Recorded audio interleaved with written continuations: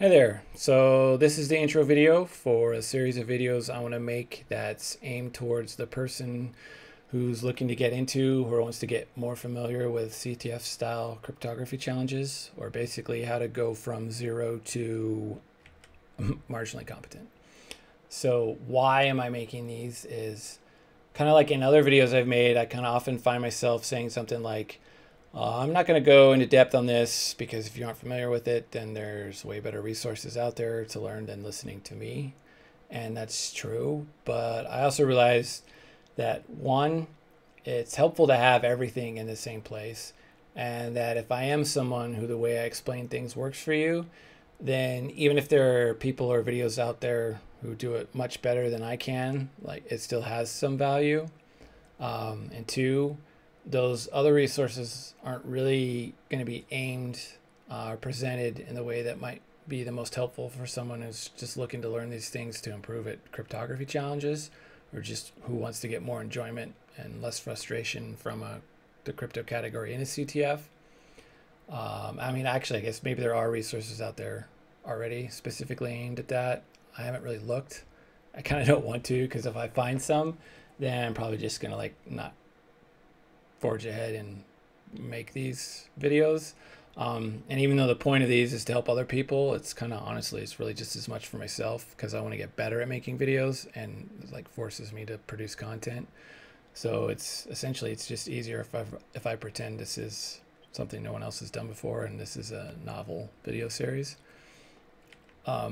So who the F am I and why am I qualified to do this? And the short answer is, I don't know, maybe I'm not. But I do have an undergraduate degree in maths. I had an emphasis in cryptography. Technically, I have a certificate in cryptology, which sounds cool, but doesn't really mean anything. I'm somewhere in the top 200 on CryptoHack. I've done almost all the Hack the Box crypto challenges. At one point, I'd done them all, but they've added more, and I just haven't really looked at them. I do okay in any of the CTFs and the crypto and the CTFs that I enter. I was a math tutor for several semesters at university. I'm a former professional poker player who's coached dozens of players. Basically, coaching is kind of like the terminology in the poker world for essentially like a poker tutor.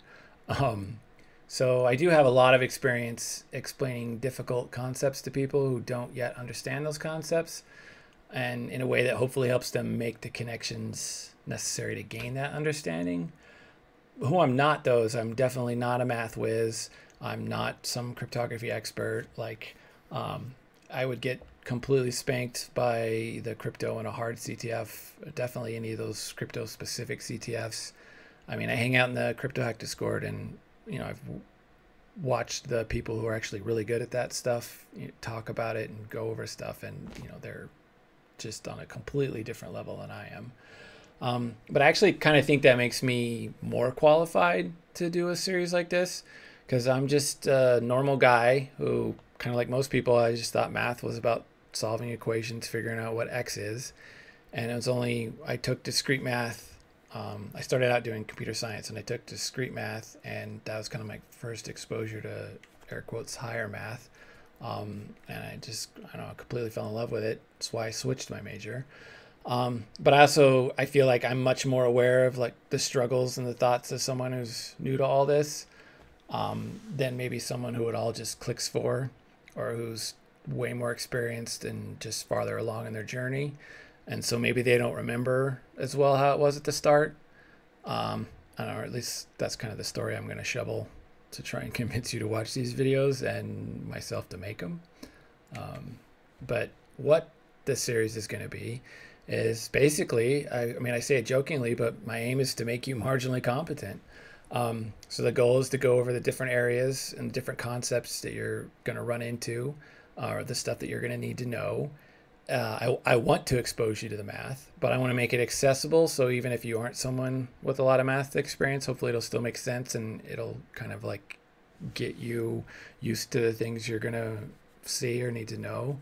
And since the aim of challenges is basically to break the cryptography, I'll be explaining what it is you want to look for, what kind of attacks are possible, the different things you're going to see. So I figure I'll just have a video specific to each kind of subject. There'll be a video for RSA, a video for elliptic curves, a video for, AES, all that kind of stuff.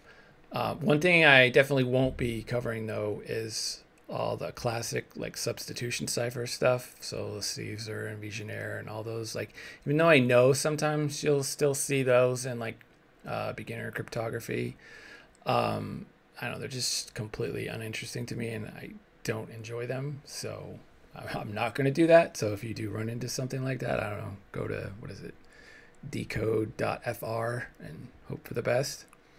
And then I'm going to try and maybe put in a couple challenges from past CTFs that fit in with what I'm going over on in that video, so you kind of have something to practice on. And then there's write-ups available for them if you get stuck or can't figure it out, or maybe I'll go over them in the video, or maybe I'll just release another video a couple days later that specifically goes over those challenges. I'm kind of not really sure yet. If you can't tell, there's been a ton of thought that's gone into this.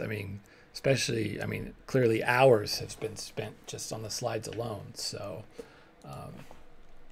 when I'll be doing this is kind of whenever I make the videos. I'm going to try and do a video a week. That would be like, I don't know, my goal in my head, I guess, but I'd never actually believe that if I were telling myself that lie. So I don't really want to sell it to you.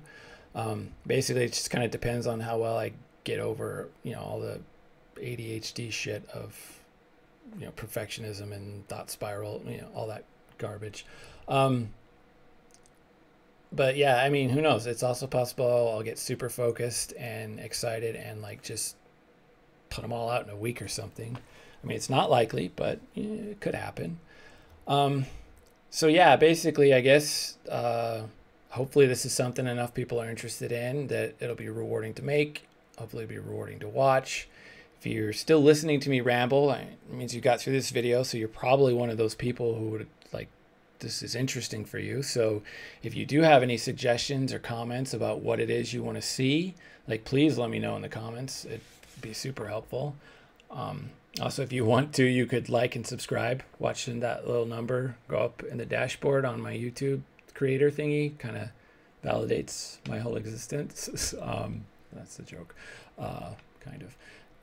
Seriously though, yeah, thanks for watching, and yeah, take care.